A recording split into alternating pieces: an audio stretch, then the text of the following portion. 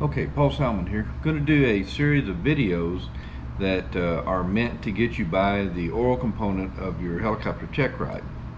These are going to be specific for the R44. The R44 is what most people do their check ride in. Probably 90% or greater helicopter students in the United States end up doing a check ride in an R44, 10% something else. And we're going to concentrate on the Robinson R44 for the purpose of this discussion. First thing you need to know is that if you don't pass your oral component of the check ride, you don't get to do the flight portion. So it's very important that you be well versed in the material that you're going to be testing on over the oral component. And this is something that's very important to know. This is not, you're not studying playing golf or basket weaving or whatever. This is information that you really need to know. It can be the difference between being a successful pilot and not. So this is something that you really need to concentrate on and be well versed in. Okay, so the first thing I'm going to do is show you how to find what's called the Practical Test Standards. Practical Test Standards are published by the FAA. It's in written form, and it basically lists exactly what you're going to be tested on during your check ride. So what you want to do is, the first thing you want to do is do a search for the FAA, and you'll come to a page that looks like this. Click on the FAA, and it'll bring you to their home page. And all the way over here to the right side where it says Training and Testing, click on that. Come down here to right here where it says Review Airman Practical Test Standards. Click on that. Brings you to this page. It says Practical Test Standards across the top. You're going to scroll down, and we'll just use the private pilot one. Interestingly enough, the difference between the private pilot and the commercial pilot test standards they're almost exactly the same. And so where they're slightly different, I'll add some comments as to what you need to pay attention to on the commercial check ride. So you just click on this, and then it'll take you right to the Private Pilot Practical Test Standards. Now, like every other government publication, you'll notice it has 107 pages, and it's horribly redundant and filled with a lot of information that you don't need. So what you're going to want to do is scroll to page 40, which is about right here. And there's page 40. That's where it's going to start. And you want to print out a copy of this. You want to print page 40 to page 66. All right, and I'll show you what that looks like. So it's going to look at, here's page 40. Page 66 is going to be all the way at the back, and it will cover basically after landing and securing the aircraft. All right, so these are the 26 or so pages that you need. And the idea behind this is you're going to print this out, staple it together, and this is going to be your study guide. And as I go over the information, I want you to write the answers to the questions literally off to the side of each of the subjects that we're going to discuss. I'm going to give you the answers that they're expecting you to give them. Okay, so we'll go through each of those, write all of this down. You can actually use the back side of the sheet to take notes as well. And if you do that, you've got everything you need to get by your oral right here, all right, on one source that you can, and we'll reference different sources as we go along. But this is what you want to do: print it out and use this as your study guide. Okay, first question to come up with has to do with certificates and documents. And it says, to determine that the applicant exhibits knowledge of the elements related to certificates and documents by, number one, explaining private pilot certificate privileges, limitations, and recent flight experience. Well, the one thing that you can't do with a private pilot license is get paid. All right, so there is no flight for hire allowed. All right, no flight for hire.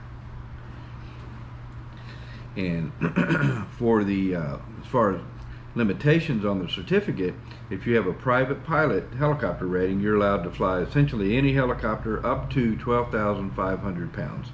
Anything more than 12,500 pounds requires a type rating. Right? Even the Huey only weighs 9,500 total max gross weight. So if you have a private pilot certificate, can you go fly a Huey without any type of type certificate? Absolutely. All right. So any helicopter basically up to 12,500 pounds. All right. There's no limitations on night flight like it would be if you were a sport pilot. You can't fly at night. You can't go above 10,000 feet. There's no altitude restrictions per se. And there's no restriction on night flight. There's no restriction really on the number of passengers, that sort of thing. The biggest thing is you just can't fly for hire, right? Commercial pilot, you can fly for hire, and we're going to talk more specifically about some of the ins and outs and that on when we get to talking about what you're going to do when you do your commercial. So that usually generates a question concerning cost sharing, and you're allowed to cost share as a private pilot. So what is cost sharing? Cost sharing, I'll give you an example of that. Let's say that you have your private pilot's license, you rent a helicopter. Let's say it's a 4-seat helicopter. You have 3 friends that are going to go along for a ride with you for an hour ride or so. And to make the math easy, let's say the helicopter rents for $400 an hour. As long as you pay your fair share, your fair 1/4 of that, then the other people can kick in any amount they want up to a lesser amount, and that's legal. All right, so if all of them were to kick in 20 bucks a piece, that's legal. 50 bucks a piece, whatever. As long as you pay your fair share, your 1/4 of the cost for the aircraft, then that is legal. Okay, it gets a little dicier if you own the aircraft, but certainly you could cost share the cost of the fuel and any sort of landing fees and that sort of thing. Just a little more complicated if you own the aircraft. For the most part, most of you guys are not going to be owning the aircraft. You're going to be renting the aircraft. And so if you, like I said, as long as you pay your fair share, then you're good to go there. Next question has to do with recent flight experience. So the helicopter and what recent flight experience, also known as currency, if you are current in the aircraft, you have to do 3 takeoff and landings in the helicopter, all right? And with a traffic pattern. Just do 3 takeoff and landings with a traffic pattern and log those 3 takeoff and landings. Those takeoff and landings, if they weren't logged, they weren't done. Okay, so you gotta log them. All right. And to be current at night, you have to do 3 takeoff and landings at night in the helicopter. All right, it has to be the same category and class to be considered current. All right? So the concept of being current has to do with taking passengers. If you haven't flown, let's say you get your private pilot's license and you haven't flown a helicopter in 120 days, let's say for instance, is it legal for you to go out and get in the aircraft, fire it up, and go around the pattern by yourself? Absolutely.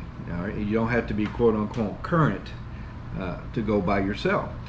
When you take a passenger, you have to meet the currency requirement, and that again is 3 takeoff and landings within the preceding 90 days for you to be able to take a passenger. All right, and again, those takeoff and landings need to be logged. Okay, for those of you that love to cite FARs, the FAR that concerns pilot privileges and limitations, private pilot limitations and privileges, is 61.113. In fact, the name of that is Private Pilot Privileges and Limitations / Pilot in Command. And it wouldn't hurt to read that one time. I'll just tell you that it contains a lot of information that in a practical sense will probably never apply to you. It does have the part in there about cost sharing, only it calls it the pro rata share. Instead of calling it your fair share of cost, everybody understands what that means. They call it your pro rata share of expenses for your flight or whatever. So anyway, it wouldn't hurt to read through that. There are very rare instances where you can receive compensation for flying as a private pilot, and again, in a practical sense, likely not going to happen. All right, so give you one example of that. If you're flying for a charitable event or a community event, you can actually receive compensation for doing that. But you have to do it in compliance with FAR 91.146, which is literally a choke-a-horse list of things that you have to comply with. You have to have 500 hours of flight time. You have to do it. You have to notify the FAA in writing a week in advance. You have to list who's in charge of the event, and you have to. You're limited to 4 events per year, no more than 3 consecutive days at a time. It's just, again, in a practical sense, that's likely not going to happen. All right.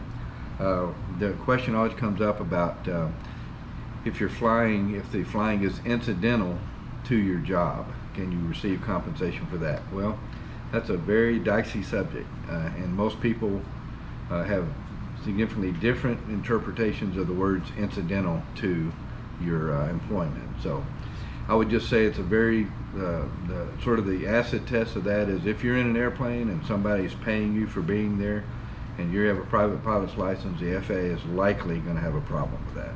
So, but read 61.113. It is the rule specifically that governs all of this. But once again, you'll see that most of this is not going to apply to you in a practical sense.